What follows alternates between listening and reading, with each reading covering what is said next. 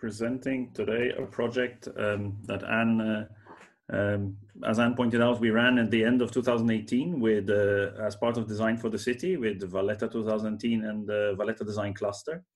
It was the project that we ran at AP Valletta with We Live Here, and also with the participation of Berlin-based Invisible Playground, and in collaboration also with the local council of the town or village of Sigiri in Malta.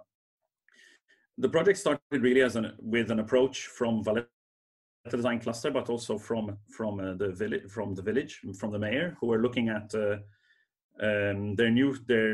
main square of the village and trying to understand how to consider the redesign of that. And effectively, today that is effectively a very large square meterage of tarmac. I'll go briefly through the sort of the roots of the themes or the ideas behind the project, and then I'll show you some images of how that's panned out. I like to start with this because it's perhaps the first real publication that discusses the urban situation in Malta and the way that this was evolving. It's a 1969 copy of the Architecture Review, which was dedicated to the development of, had a whole section dedicated to the development of Malta, which was at the time curated by Quentin Hughes, who was Dean of the Faculty for the Built Environment here.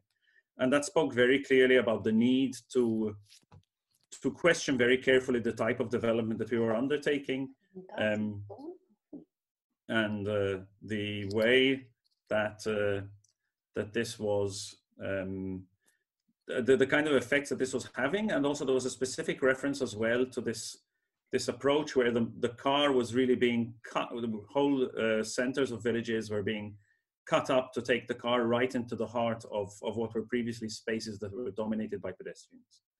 And fast forward 40 odd years, and we took inspiration from this at the time with the Chamber of Architects, when we drew up a position paper called the Urban Challenge, where we were again highlighting pretty similar issues, and as far as the importance of the relationship between the built environment and quality of life, and how development also needs to support quality of life. And many of the issues raised here in terms of, or raised in 1969 about the car, were more and more pressing, of course, in 2007. And these are just some quite roughly drawn up statistics, but you can see how in the space of 65 years, vehicle ownership in Malta has literally pretty much outgrown population growth. It's a very particular trend towards development, which is very development centered and very car centered, as you can see also from the growth in land cover, which I guess is also symptomatic of societies that grow in wealth and evolve.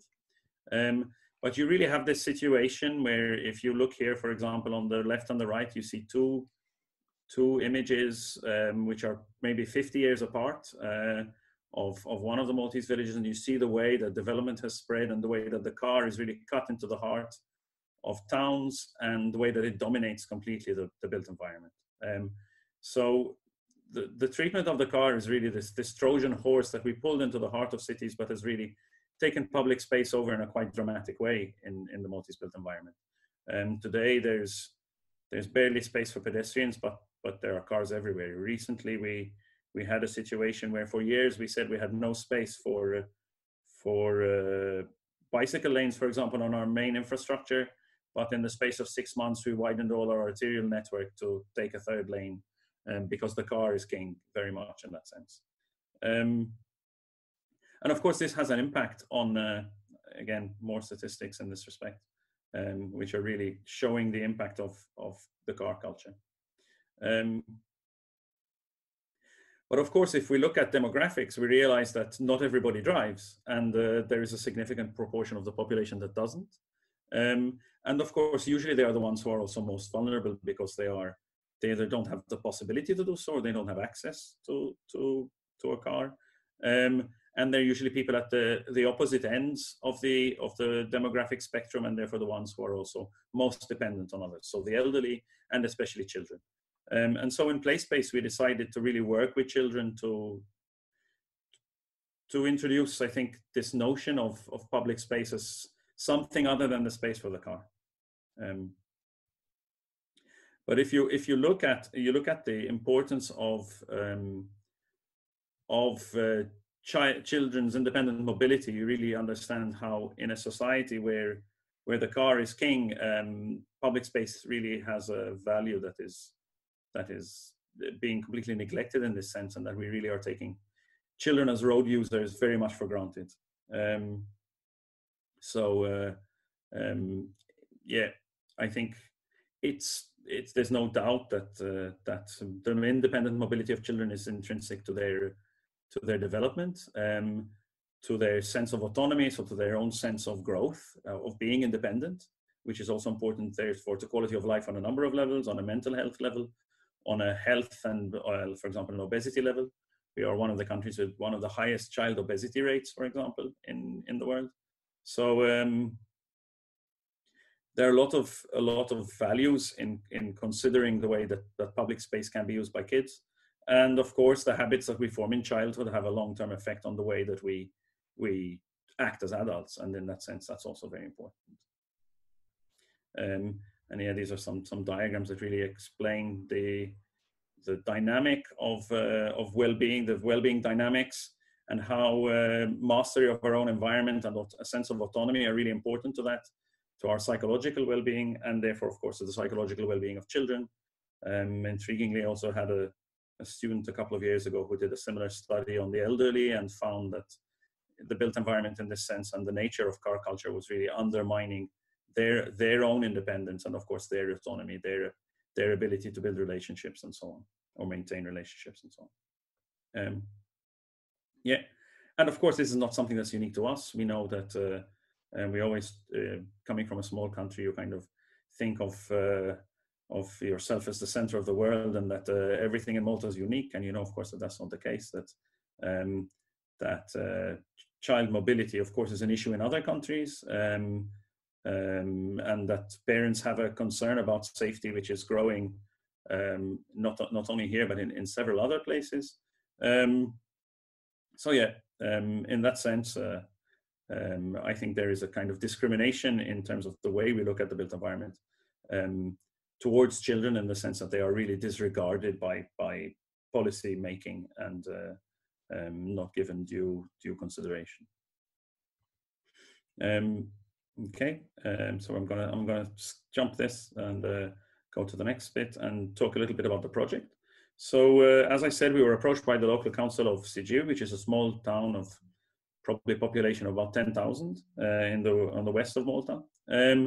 And we had this idea early on to work with children because I guess the driver being primarily that if you want to change a culture, then in some ways you have to start by educating the young. And the intriguing thing was that the Sigiu local council actually had a local council for children. So they brought in kids in the 7 to 12 or 9 to 12, I think, age range, and sort of got them involved in the running of the village and got them involved in expressing their concerns about the way the life in the village. And we engaged with the kids straight on in the making of the workshop and in the making of the game. And we got them to consider working with a visible playground. We got them to consider how they look at public space and how they look at private space, and therefore what notions of public space they had. And we got them involved straight away in the development of the game, which we actually use in the workshop. So a lot of the ideas about aspects of the game came eventually from them. We did some testing, as I said, with Invisible Playground before, and we drew very much on a game that they have where they use 2 sets of cards, one involving activities and one involving places. And we developed on this with the kids and got the children from the local council to give us their own ideas of activities that they would imagine participating in the public realm, and drew up 2 sets of cards for this project, which you can see there in the image on the left-hand side. So we took over the square for a morning. And each group of kids, there were like 6 or 7 kids in each group in their age range of about 7 to 12. Were given 2 sets of cards, one with a group of activities and one with a group of imaginary places. And they were asked, first of all, to negotiate amongst themselves. So they took 1 card from the pile, and they were asked to negotiate amongst themselves what they would build together as a group. So there was already this element of negotiation in the public realm where you negotiate your ideas with others and try to interact and decide amongst yourselves what you would actually decide to do. And then they were given a kit, a very simple cardboard kit, which is light and transportable in this sense and reusable, with which they were invited to build this imaginary place for this imaginary activity in the square. And these are some of the results of that. This is the part of the square of the village. Okay. Yeah. And there's that funny guy with the arrow there explaining the rules to the kids.